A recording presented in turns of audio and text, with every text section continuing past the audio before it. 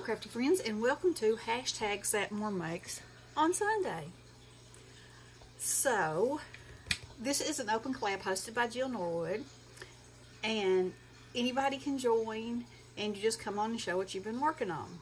So, what if I told you you could print these out, watercolor them, and then you'd have something like this. Are these not beautiful? This one's my favorite so far. Let's see. Let's move these over. Let's see if that's all in screen. I think so. So anyway, these images, and y'all know I've gotten a little crazy on the printable images, but I was needing some birthday cards, needing to work on some birthday cards, and I saw these cupcakes, and then, so I wanted the cupcakes, the plain ones. They're not plain. There's nothing about them that's plain. But anyway, there's some for Easter. There's some for Christmas. There's some for winter. There's regular ones. And the regular ones and the Easter ones, I just could not resist on. So they have a few little eggs. This one obviously has a little bunny. That one has a chick. And this one's Easter too. I've only done one of the birthday ones so far. But you can look at the picture, make them look like the picture. You can do them whatever you want to. This one, for instance, is a key lime cupcake.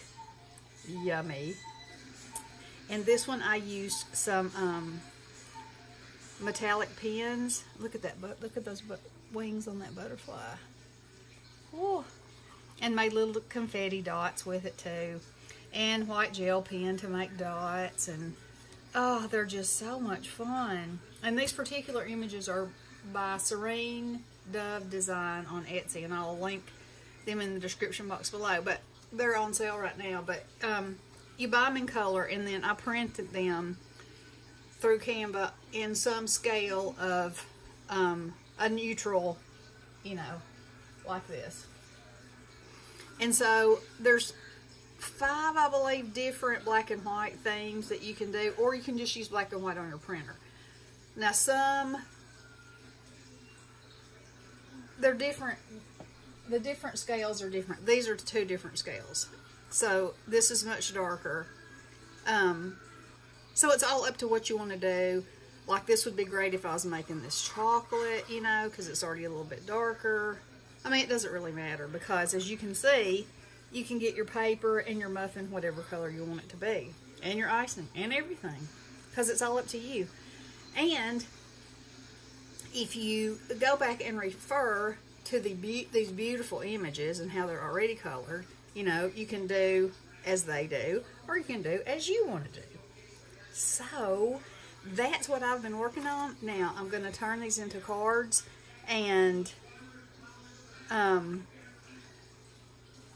you know, these could be spring birthday cards. Here I am twisting it because it's got eggs, but that doesn't necessarily scream Easter, does it? Maybe not.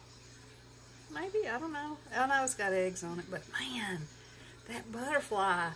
And there's more with butterflies, and now I'm really excited to do those after I did this one, because that gel pen just gets that metallic-y essence of a butterfly. Just so good.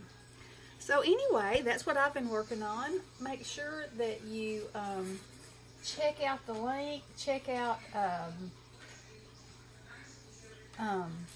Jill's channel and the hashtag, and see what everybody's creating, and join us and show us what you're making. And I will be back sometime this week, and I will have made cards with these. So I'm so excited because I think I'm going to use little bits of lace and maybe some doily, and I don't know, but I think it's going to be fun. All right. Y'all have a wonderful rest of the weekend. Love you guys. Blessings.